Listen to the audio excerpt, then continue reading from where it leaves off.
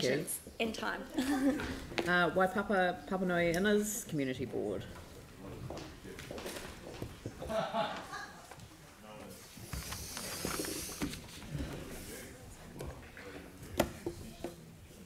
Kia ora koutou, thanks for having us along to present today. I'm going to take the report as read, and we don't have any Part A, so we're just going to highlight a few things that have been going on in our area. Just first up, I do want to say we this year decided not to run our community board events like the Edible Gardens and the Community Pride Garden Awards and those sorts of things. We put that money back into our funding to go out to community groups this year. So that's why we don't have any pretty pictures of those things, sorry. It's just acknowledging Children's Day, which is really a citywide event, but with some high involvement from the Waipapa Papanui-Innes staff, and in particular our recreation advisor. It was really sad to see that it couldn't go ahead in person this year because of the issues around COVID levels at that time, but what was really good to see was there was really good engagement online. It shifted to an online event, and there was really positive engagement by the community with that format, and looking forward to it coming back in person next year. We had our first principals meeting for the year. This is something we do once a term with the principals from our area. We have a breakfast meeting, and we usually invite a guest speaker along, and then we just have a general chat about what's happening in the schools. And this month we had staff from the Council's Learning Through Action program come to speak about what's on offer for schools through their programs. Part of the reason for doing this is because our board has recognised the importance of civic education for young people, and so this year we've actually set aside some funding to pay for transport to get school children to those council courses, programs on that. So we wanted to let the principals know what was on offer there, and we've had some uptake on that already, so that's great to see. Community events, sort of the summer season is coming to a close now. We've had Slice of Summer, a series of events. The final one held at the end of February in Sheldon Park, run by Belfast Community Network. Also on the same day, the Community Focus Trust ran a community day in St Albans. Both of those were really well supported and had great feedback from those who attended. We also had the Shirley Shine event, which was run by Shirley Community Trust. That was attended by over 1,000 people at McFarlane Park. And then that bottom picture there is one of our Summer With Your Neighbours events. It was the Willowview Community Gardens in Redwood Springs at the reserve in there. The Mayor and councillors will be well aware that this weekend we're opening the St Albans Community Centre. Construction is complete. It's been handed over to the St Albans Residents Association, who are the operators of the facility. We've been gifted the name Kohinga, which really has a triple meaning in this context. It really means to gather or to collect, and it reflects the geography of the area with waterways that come together as tributaries. It also reflects the historic use of the area by mana whenua in gathering as a mahinga kai area. And also the now current use as a community centre of the community gathering together under that roof. The official opening is this Saturday morning. You will all have been invited, and we look forward to seeing the Mayor and some of our councillors there as well. Another thing that's been happening behind the scenes is this correction of a historical misspelling of what has been called the Kaputoni stream. This came up as we were looking at consultation on name changes at two reserves on the Styx River. The original Māori name of the waterway was Kaputahi, but the story goes that it was misread and then has been spelled incorrectly ever since. So we're wanting to restore its original name, and so that process is underway. It was pre-Styx as well. Yes. Long time ago. And just an update for councillors and the Mayor on downstream effects of the Northern Corridor motorway. There's ongoing work at the moment and really experimental traffic calming underway in consultation with the local neighbourhood in the Francis Street area. That is leading to some frustrations in adjacent streets. At the moment, Francis Avenue is being cul-de-saced for a couple of weeks in one format, and then there's a mid-block cul-de-sac being trialled again under temporary traffic management, so that we can get feedback from the community on the impacts that's having, and we can see what it does to traffic patterns. One thing it is doing to traffic patterns is it's diverting some traffic, including local traffic, to adjacent streets, and we're getting a lot of questions at the moment from residents about that, and it's keeping our staff and council staff here very busy responding to those. Also, last week there was a public meeting in Redwood for residents in that area who are being impacted by noise from the motorway. That meeting was organised and facilitated by Duncan Webb. We had NZTA and project staff in attendance as well. There's been some actions come out of that. There's a number of questions about aspects of the design being asked by residents. One of the really obvious things at the moment is we're in the period where the motorway has opened and is being operated at full speed, but the final low noise asphalt seal on the road is not there. So we've kind of got the worst of both worlds in how it's operating right now. That seal is programmed to go on in the next sealing season, which starts in spring, but we could be up to a year away from that being completed. So there's some questions being asked at the moment that's sitting between Dr Webb and NZTA.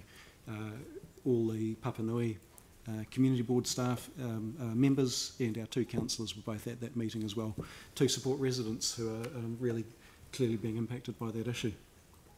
Yeah, one thing that residents do want to happen straight away there is for NZTA to drop the speed limit on the motorway to reduce the noise. They were told at that meeting that this wouldn't make a noticeable difference, but as Simon said, Duncan Webb is following that up on behalf of those residents as a local MP.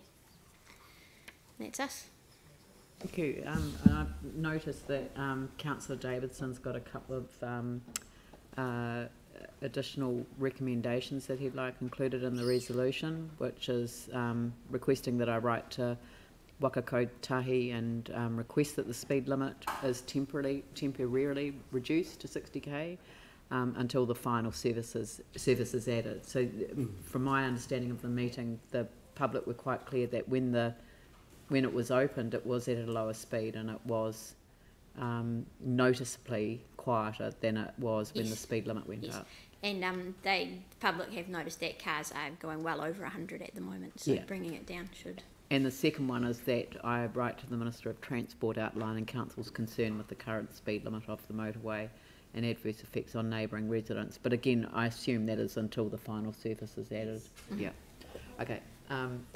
Pauline? I just wanted to ask Simon about the time frame for that second seal.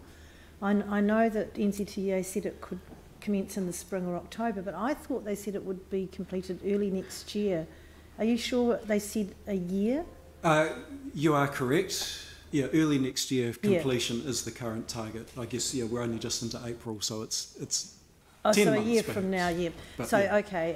A year from now should all be done. I thought you meant a year from when it's commences. They start it in spring, and then it's obviously they've got the whole motorway to do plus QE2 drive. So because that's relevant for the time frame that we're asking for here.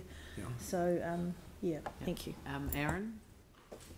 Yeah, just a question around why the number of 60 and not 80 was selected. I live 50 metres from an 80k state highway, and it is a big difference from 100. Well, that's just when it was going to open. Right. So that was why you chose. No, there's a little bit more to it than that, which I can talk to during my debate. Okay. Well, it might be useful in terms of questions, but I don't want to take away from the community board. But I might allow a couple of questions of you, Mike, I'm assuming that you're moving the total package. Yes. And you're seconding the total package, right? Yeah. I'll come back because I've got questions of the community board, so I'll just come back to you. On a separate matter, was it, Yanni? It's this matter and a different matter, yeah. Well, can you deal with the different matter with the community board? Yeah, okay. Just the Langdon Road issue with the traffic. Has there been any progress on that? We're having a briefing next week from the council engineer who's been looking into that. So I'll have an update after that. Right, but is it still a relevant live issue? Yes, absolutely. Okay. Yeah. And did you have a question for the community board on that? Yeah, just on the highway or the Northern Motorway. I was just kind of interested if anyone's looked at the resource consent or the designation, if there were any requirements around noise, because I find it a bit weird that we're writing like normally there'd be construction and there'd be. Yeah, I would it hope has a some sort of requirement assessment. that it's 57 decibels maximum, and they have been doing testing, not at peak times, noticeably. And there are some spots that are currently over that 57, but they say they'll come down, hopefully, once they put the final seal on. So that requirement is when it's actually complete. So there's nothing in the interim, because I wonder whether when we're writing we should actually be trying to address this issue, which has happened in other parts of the city as well, is around when we're building or we're in an alliance or we're consenting, that some thought is given to the transitional period before resurfacing happens, so it doesn't, we don't just keep getting into the same We can thing. take that on board Yeah, when we, cool. Thanks. address it. I mean, there's nothing in there that prevents that from being Great. included. Mike, did you want to just talk quickly on the... Oh, just quickly. So one of the questions that was asked during this whole process, since the noise became an issue, would dropping it to 80 k's make a difference? Now, Waka Katahi's continually said, actually, no, it'll only be 1 or 2 decibels and you won't notice it. And they say you'll notice things after 3 decibels. And if you actually go through all the information on their website, actually reducing it from 100 to 70 has a 4.6 decibel drop. So it's clear that actually if we bring it down below 70, then we're actually, so there's the graph, that's from the NZTA website, which shows there's a clear drop if you go from 100 to 70. So actually if we go past that 80, go right down to 60, then we're actually going to give have a lot more effect to what's the noise at the moment it's causing. Yeah, and of course that stops at 100, and that hasn't been my experience on there No, it will need to be enforced. as an observation. Yeah. So I'll... Yeah, The police Just me being relatively ignorant. So what's the current speed limit? 100. It's 100, so you want to drop from 100 to 60. Yeah, temporarily okay. until, and just until the Yeah, seal's sure. put on. Yeah. This is a request that I write Yeah, to no, Waka just for context, I was just trying to understand what it is. and the context will be put in the letter, so that all of that detail. All right, so it's been moved and seconded, so I'll open it up for debate. Pauline? I just wanted to touch on that, and thank you for the presentation, it was very clear and good, on that meeting that I attended as well. And the thing is that a couple of things the residents pointed out was when a motorway is built in, say, Auckland, and it's within 200 metres of residential house, they put up fences up there and they mitigate the noise. And that question was posed to NZTA, and their response was there's more cars on there than we have here. And that really didn't go down that well, because there's a reasonable number of cars using this motorway as well, and more to come. So that was the other thing. And somebody mentioned that there could be, there are acoustic panels that can be put up rather than solid fencing. So they may look at mitigating it in that way. Also the fact that they measure this, the decibels within 200 metres of the motorway, whereas many of these people lived 650 metres away. They were having to have their doors and windows closed because of the roaring noise. They were really, really stressed about this, and saying that their windows and doors are also rattling as the cars speed by.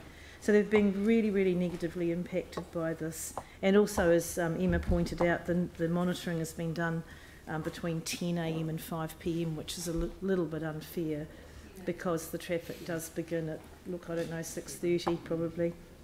So I just wanted to highlight those points, that people were very, very angry, very upset, and they were there first, and this motorway has been imposed on them. So now that the government has brought the wellbeings back in to the Local Government Act, I think we've got a bit of leverage there to try and get some sympathy for these people, and to have a temporary mitigation would be very, very helpful. So thanks, Leanne, for doing that.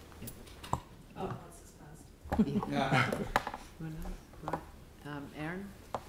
I would have been very supportive of 80k. I myself live 50 metres from State Highway 1, and when we went through this process and had the temporary for it, and it broke up something terrible down there. They've had a bit better luck on this one.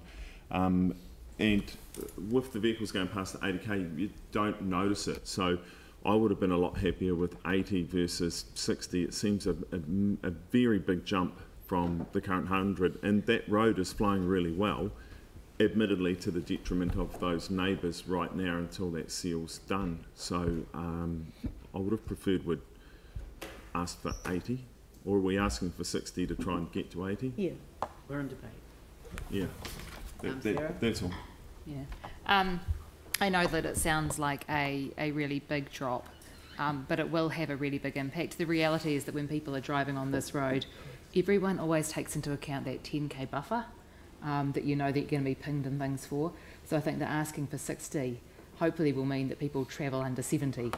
And while the road surface is currently unfinished without its proper sort of state highway type top seal, the quiet surface seal, I think that that's a really reasonable thing to ask for, that they do that. So State Highway 1 that runs near Councillor Kewen's place will have that proper seal already, and this road just doesn't yet. Sam? Really briefly, I'm happy to support it, and I only do that because we're not making the decision. It's only a letter to the transport experts who will consider it. So I get exactly what you're saying, Aaron, but in the end, they'll take on this advice amongst everything else, and this is only a consideration. We're not making a decision today. So. Thank you. Mike, do you want to close off the debate? Yeah, just quickly. And obviously, there's quite a few things mentioned in the report. But what we are seeing, I guess, in our area is the impact of not just the motorway, but also development, what that's having on local community. If you look at Langdon's Road and the massive development that's actually occurring out there and how that's impacting residents.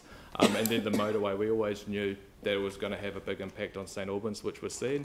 I think this was a little bit more of a surprise. But actually, when we attended that meeting, there was a lot of people there, and they were all they were frustrated, they were angry, they were tired.